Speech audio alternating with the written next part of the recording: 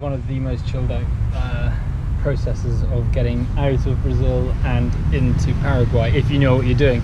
To get out, you have to go to the airport, which is about 4 or 5 blocks that way. To get in, you come to this pretty rundown building, of which I was the only person apart from the chap who stamped my passport. So passport's now done. The road behind me, you can see just going now, that is the road into Paraguay, and I'm following that for the next few hundred kilometers. I've only just arrived in Paraguay and it's amazing! Look at this! Absolutely amazing national park I'm about to enter. This has just put me in a great mood. I'm loving Paraguay. Loving Paraguay's work. The reward of being in Paraguay is there. It is, without a doubt, the most beautiful scenery I've seen on this trip so far. And actually the thunder and the odd bolt of lightning coming down just adds to the atmosphere. Is that not just amazing?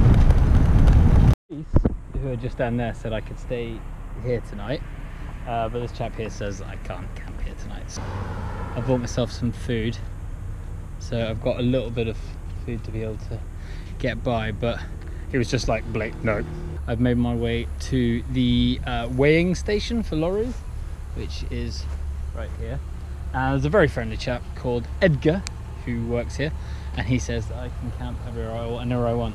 So I'm going to camp here, chill. I may even be able to have a shower, which is a massive bonus. Just packing up before I head off down this road. It's 140 kilometers straight to Concepcion. Glamour, this is my breakfast. This is out-of-date coffee, which I'm getting through, and 1 bag of porridge, and that is my food supplies to power me on. I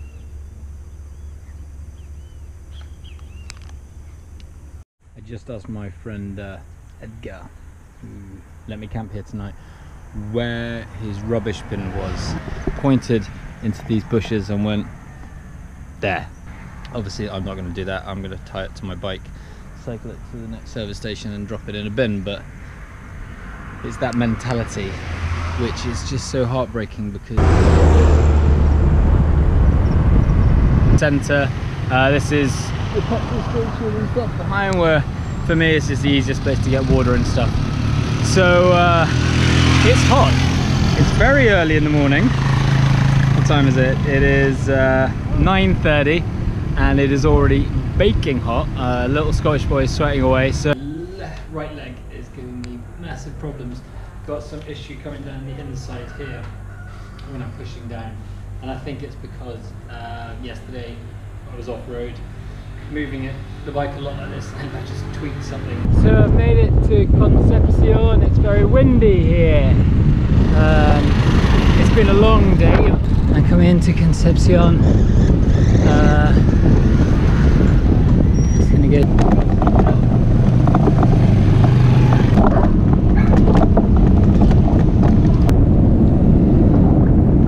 So this is, you can see the old kind of architecture here of the town, the old churches.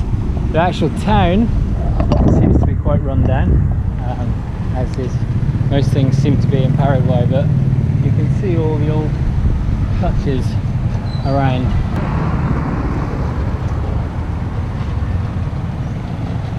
I'm about to head west.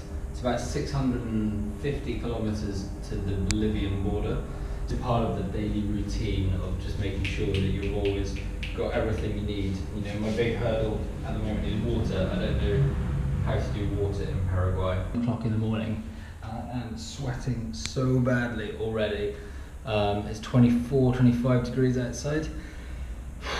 It's just going to get hotter as the day goes on. If it's too hot, stand in your bedroom and put on your clothes. It's definitely too hot to cycle 150 kilometers. But that's what I'm going to do today. The faster I go, the less hot it is. So that's my mantra for today. Now I am on top of the bridge crossing the river Paraguay. This is Concepcion here, and as you can see, in all directions it is absolutely flat. I am probably at the highest point of anywhere I can see in a 360 degree thing. Very difficult to point things out because of the camouflage, but there are just birds everywhere, huge big birds flying up, sitting over there on the pole, and they're all gathered around this pond, and there's fish jumping in here, so this is where they're all coming to feed. There's eagles, river birds, parrots flying over. It's an amazing array of wildlife in this one little patch. Indication of what animals I'm potentially up against out here in the wilds of Paraguay. There's another one. I would guess caimans. I'm being chased by a Rottweiler. There's a Rottweiler right behind me chasing me on my bike. Look at that! He was running down the road the opposite way. He looked at me and went, "I'm gonna chase you." The road seems to stop. I don't know if it's going to be terminal for the rest of the trip, but I got 610 kilometers until I get to Bolivia, and it could well be on a track like this. Just stocking up on some food. Si querés que te sirvan un vaso, sí, no hay problema. Un vaso de gaseosa. Ok, ¿cuánto cuesta? 4.000. 4.000. Ah. Is that un grande? Grande. Okay, grande. So I'm just at the stop. That's dog meat hanging up. This is around. It's all the stuff you can get. Hola. That is actually a dog skinned to be eaten, which is going to make me think very carefully about eating meat for the rest of this trip. I am on the main road between two of the largest cities in Paraguay. This is the only way to get from Asunción to Concepcion, and one, there's no traffic at all, but there isn't even a proper tarmac road, and this is the central infrastructure for a country. So alien to think.